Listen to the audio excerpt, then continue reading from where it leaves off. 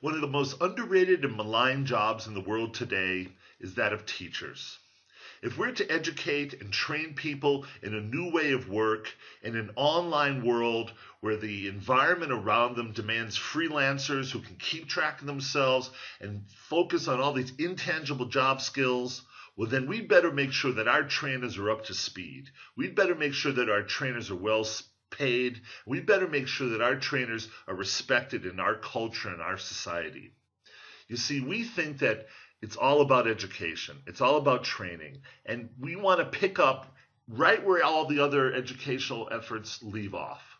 We want to provide intermediate and advanced training in a real world setting where we establish internships and partnerships and apprenticeships so that all these workers are working together, learning about the power of peer, of virtual work habits, and going into the office. All of this has to be trained and educated by our trainers.